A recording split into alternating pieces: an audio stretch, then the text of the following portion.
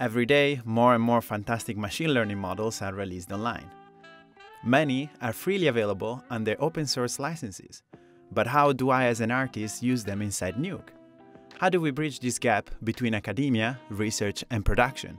Alongside the Nuke 14 release, we are launching Cattery, a free library of the best third-party open-source machine learning models converted to Foundry's CAT file format.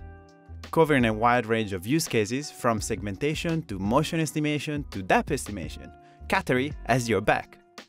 This library will be accessible on our website, where you will be able to see the category, requirements and description for each model. Just download them, drop them in your Nuke folder, and Nuke will pick them up automatically and add them to the Cattery toolbar. Now, let's take a look at some use cases. Here, I'm masking out this dancing human with very little work on my side. All I had to do was create a clean plate, and then I get this matte out of the node. If we compare with the output of a different skier, let's say that the difference is outstanding. Here, we are comparing the output of Raft, an AI smart vector generator, and the standard Nuke smart vectors. We all love smart vectors, but in area of occlusions, the output of smart vectors will be inaccurate.